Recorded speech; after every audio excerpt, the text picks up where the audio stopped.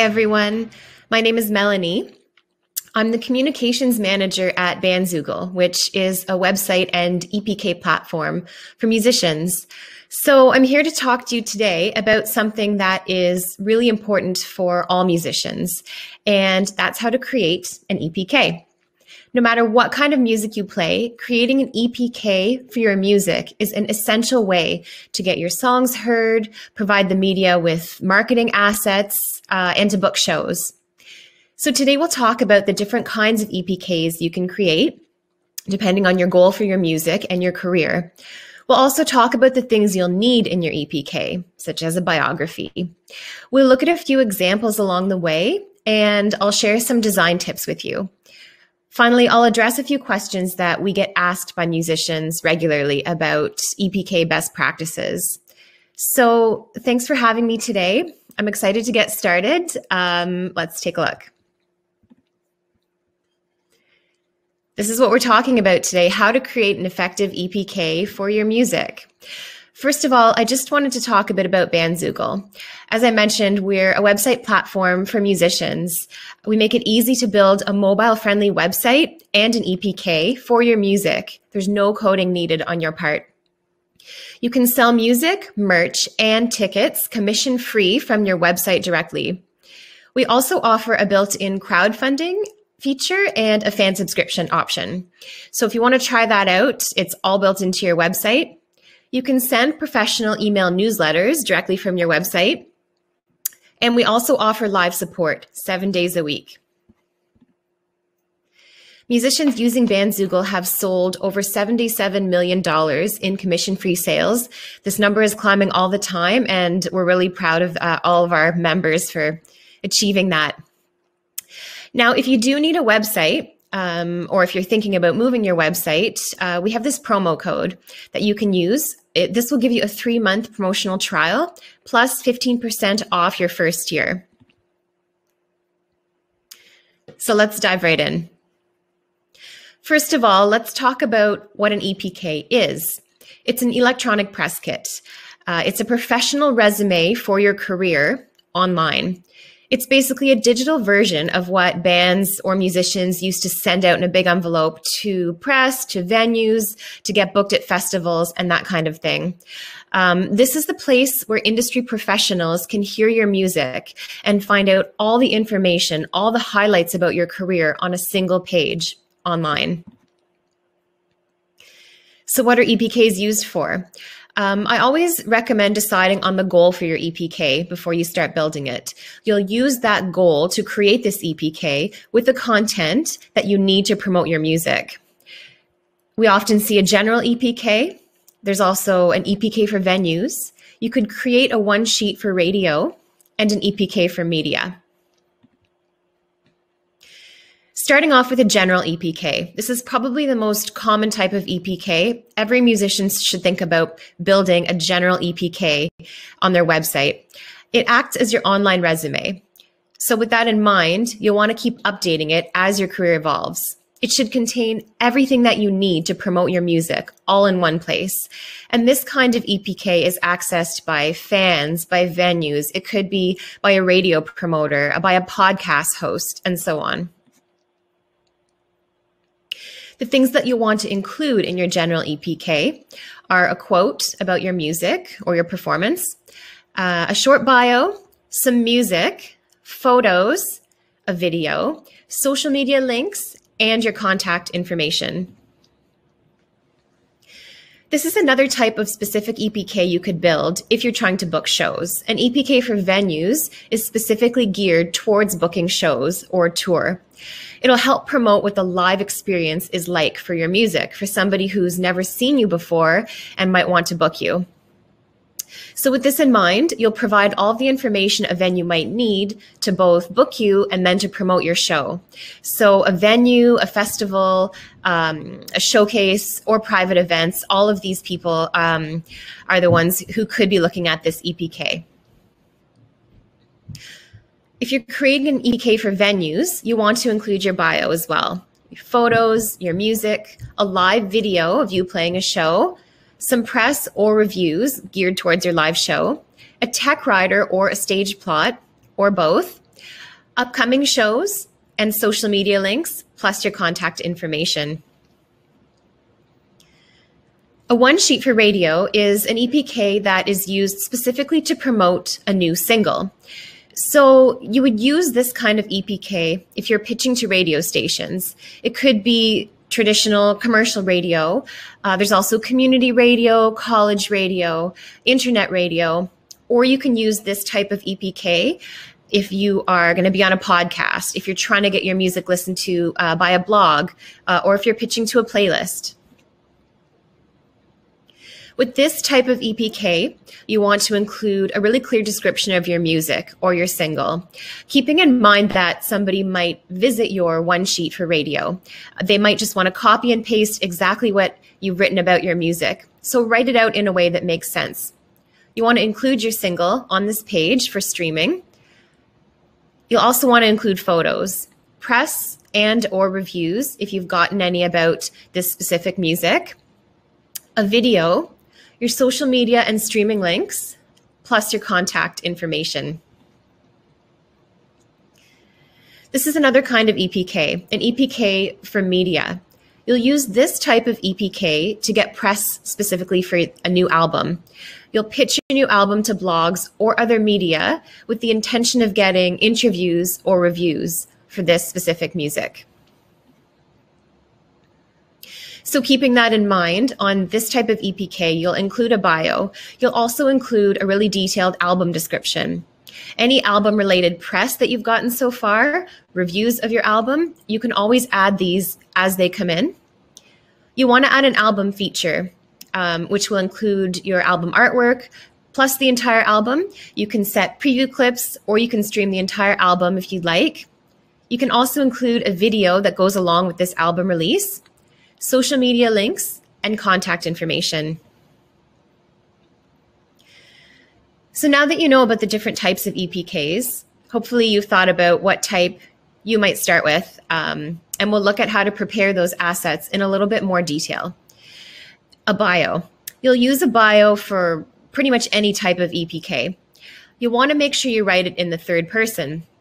Now, the reason for that is because you will want to think that somebody might come to your EPK and they might just copy and paste your bio. So you want to make sure it's really easy for them just to grab that information and either display it on their own website or perhaps in a festival listing or something like that. You can include a few different versions of your bio. Your elevator pitch is really short, just a sentence describing your music or yourself really quickly. A short bio is about a paragraph long. You can add a few paragraphs as a medium bio or a long bio, 4+ paragraphs. The reason for this is that bookers, festivals, and media outlets all have different needs and different word limits for bios. If you only want to add one bio, I would suggest going with a short bio or medium, a paragraph or two, and make sure the first paragraph is easy to copy and paste. Here's a quick example of a really nice bio. She's got her imagery, it's clearly laid out, it's easy to copy and paste just the start or the whole thing depending on what your EPK visitor needs. Next up, your photos. Photos are a really important part of an EPK. They set the tone for your branding. You want to make sure you include your official promotional photos. They should be really good quality. You can add vertical or horizontal options, or both, just to make sure it's easy to crop. And include black and white versions as well. You never know where somebody might need to use these photos. It could be to promote your show on social media. It could be for a poster. So with that in mind, you'll want to also include high resolution options that somebody could print, perhaps in a magazine. You can also include the image for your most recent album cover if you're going for album reviews here. Here's some nice photos that are cohesive on the EPK page. They all go together. They're all vertical, but they could be cropped nicely into a square shape or horizontally if needed to still help promote this artist. Next up is music. You want to make sure you have your music available on your EPK. It should be your latest music. Make sure it's available to listen to. You can include a few tracks to download as well. And you'll want to put clear information on this page in case the media want to contact you to get the full album download. Perhaps they're writing a review. You can also link to your music on Spotify, Apple Music, or other streaming services in case somebody wants to listen to it that way.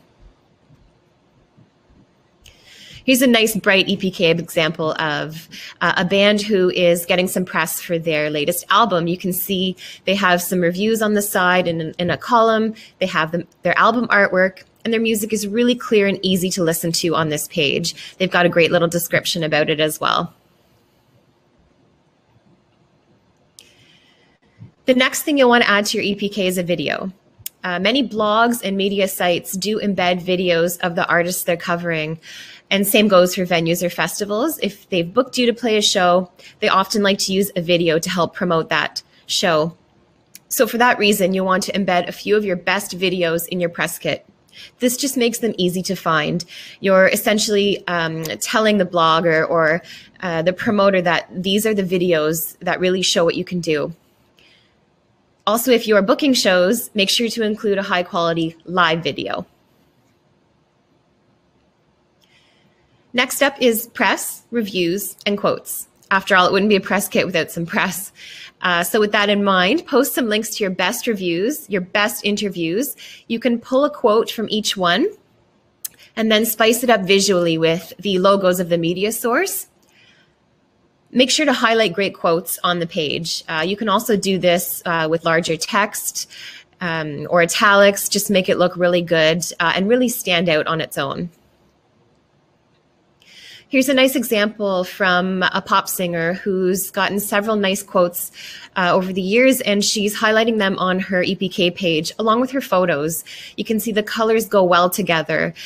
She's got some long quotes and some short quotes, and they look really nice on the page. They really stand out. Next, you'll want to include your stage plot if you're booking shows. A stage plot is just a simple visual representation of where each of your band members are located on the stage. You also want to include gear information for each musician in the stage plot. So you'll show where the mics, amps, monitors should be positioned on stage as well.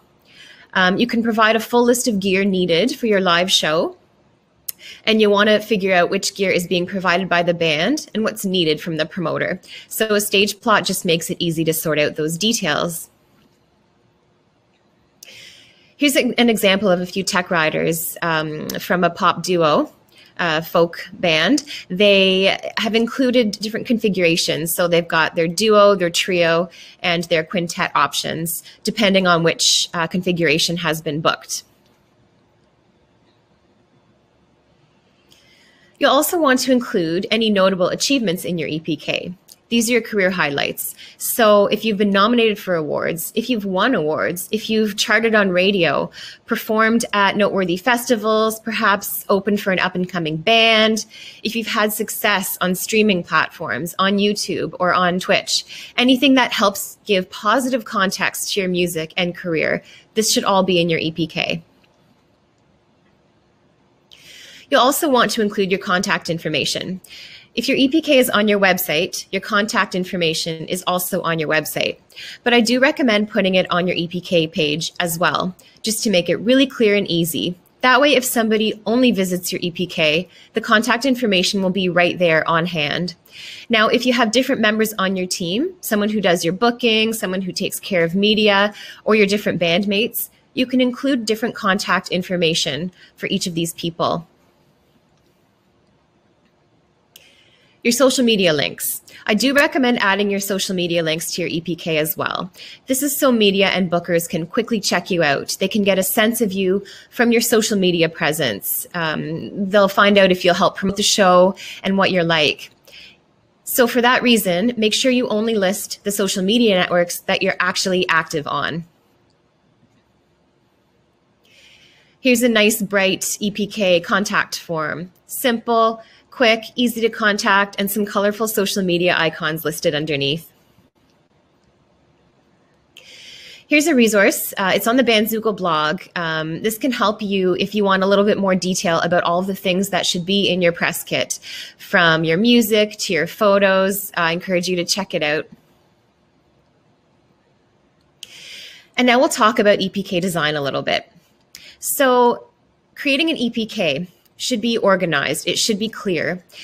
You want to choose only your best content.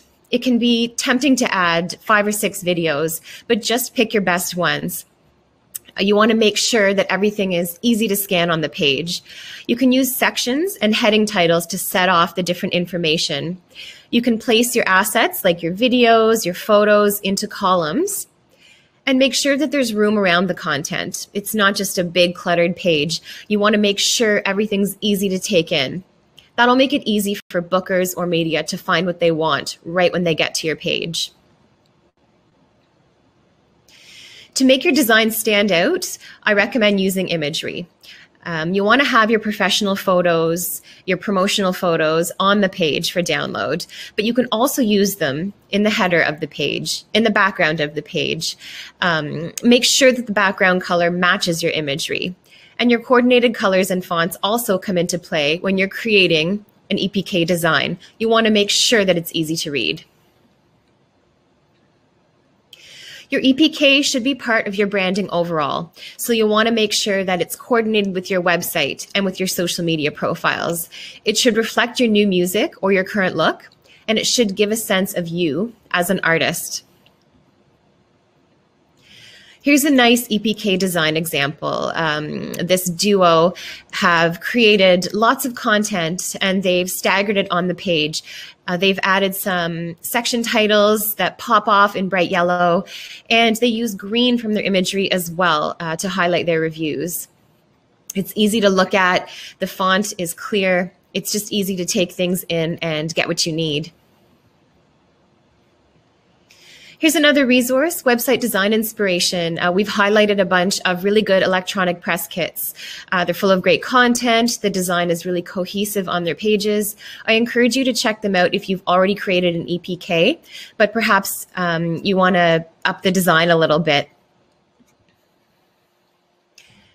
So finally, we'll address some frequently asked questions that we get from musicians who are building their EPK or updating their EPK.